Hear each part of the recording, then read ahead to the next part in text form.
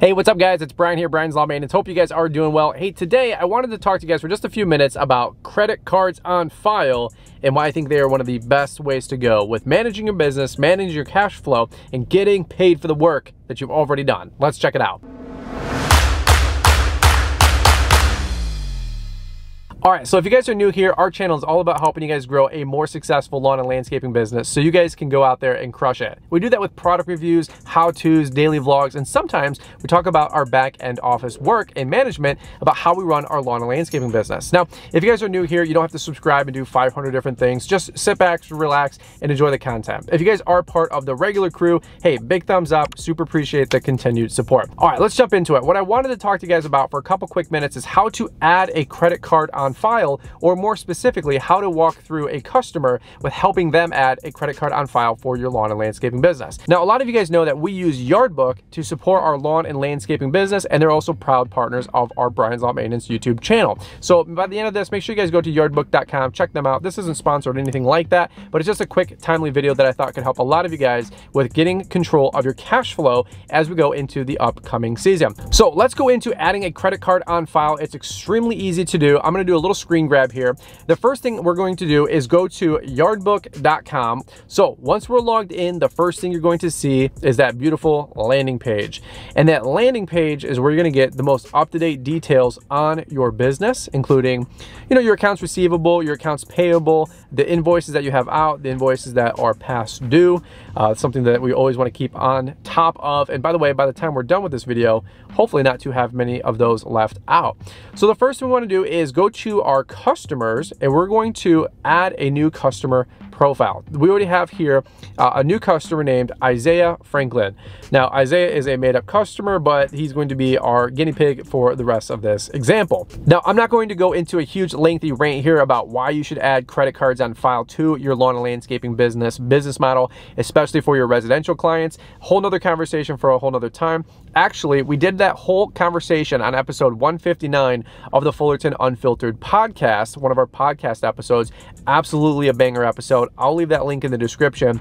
On that episode, we talked about the who, what, when, where, why, and how, about why you should do credit cards on file. Absolutely changed my business. We got a control over our accounts receivable, our cash flow. Everything went up, including my wife's attitude, right? Because when we started having more cash flow and more money in the bank, everything got simpler and everything got easier. Once you have the Stripe integration set up with your Yardbook profile, you're going to see that gray tab there in the middle for adding credit cards on file. Now, there's two ways to add a credit card on file. Number one, you can do the send card on file link, or number two, you can populate that credit card in the customer's profile.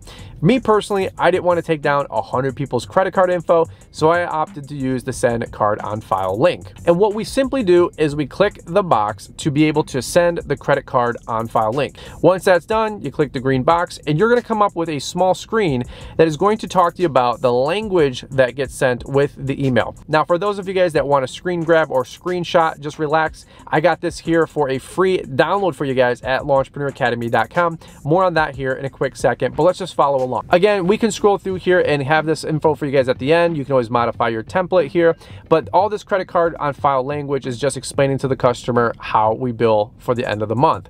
Once we're done with all of this, we're going to click next, and that's going to send an email to that customer to populate that credit card on file. As you guys would imagine, they're going to click the orange link and they're going to populate their credit card on file. Again, we've talked about this on many videos before. When we sign up a new customer, we always have them text us their full name, full address, and email, and then we're going to tell them we're going to populate their credit card on file. No card on file, no service gets done. I don't care if it's a walk-up. I don't care if it's a one-time cut for 40 bucks. No card on file means we don't mow. As we go back into the customer's profile, whether you're doing a one-time cleanup or you guys are doing a monthly mowing account and you're going to invoice for the mowing for that month, all you have to do is add from the product services catalog that's available through Yardbook or add your own custom catalog parts there. And what we have here simply is weekly lawn maintenance. Now, a quick little pro tip here, if you guys do a line item for mowing, don't just put mowing $35 quantity 4. Make it sound a little bit better. Weekly lawn maintenance or property maintenance, right? For me personally, that's just something to make it a little +1 and to make it feel a little bit more impressive than just lawn cut. Once Yardbook populates that into the invoice, it's going to drop down as a line item, and you'll see there it says weekly lawn maintenance. Let's do quantity 4. Let's say it's a $45 weekly cut, and you're gonna see that the total there is $180 for the month. So we've got two options here. Number one, send a customer email, or number two, credit card on file. Again, hopefully none of us are printing off our invoices, but if that's the case, that's fine too. Maybe you'll do that for your commercial clients. As you guys can see for the residential client, we've got the invoice number, the name, the date, and how much it is. And then we're gonna use the little green tab here that is charge card on file. Now, clicking this isn't going to charge. The second screen is going to be the one where you finally punch it through and submit. So this screen right here is what I call cashing out. So basically when we do 4 cuts in a month, let's say it's a $40 weekly cut, 4, 8, 12, 16, so it's $160 a month. This is what we do to cash out with our cards on file at the end of the month. Now, one last thing I wanted to reiterate, if you guys wanted the Yardbook credit card on file language that we use for our custom template that we send to our customers, all you have to do is scroll all the way down to the bottom of launchpreneuracademy.com. You're going to see the resources that we have available for free. One is that lawn agreement form that's extremely popular in the spring. And then number 2 is the Streamline Your Billing System credit card on file language. All you do is punch in your name, your email, hit submit, and that's gonna go right to your email. Of course, guys, I don't wanna beat a dead horse on this topic, but I've had so many of you guys request an actual screen grab or a screen record about how to add a credit card on file, what the customer is gonna see, how do you actually create an invoice, how do you charge the card on file. Again, here's the bottom line, and I've said this many times on many different podcasts. About 3 or 4 years ago, I was a professional debt collector. We never had our cash. We never had control of our cash flow. We never had money padding the account or padding the bank, and things were just crazy. Things were frustrating. We were scared half the time because we didn't know if we would make payroll, let alone rent, and things were all over the place. Here's the long story short. Imagine you have 100 customers and it's $20,000, $30,000 a month in lawn maintenance cash flow. How would you like at the end of the month to charge card on file your 100, 200, 300 customers and just be done with it? Now, I know if you charge $25,000 credit card on file, you're going to get $24,500 because of the credit card fees. I get it. It's a part of doing business. It's the cost of doing business. But here's my juxtaposition. Here's my value proposition. Here's my, hey, let's just be real. Would you like to have $24,500 of your 25 grand? Or do you want to do the old-fashioned invoice, wait for people to pay you and only get 6 grand one week, 6 grand the next week, 5 grand the next week, and then always have $5,000, $10,000 owed to you? That seemed to be my life story. Now, all things being said, this is for our residential clients. Commercial, we still do our standard invoicing and net 30 payments. This is for residential.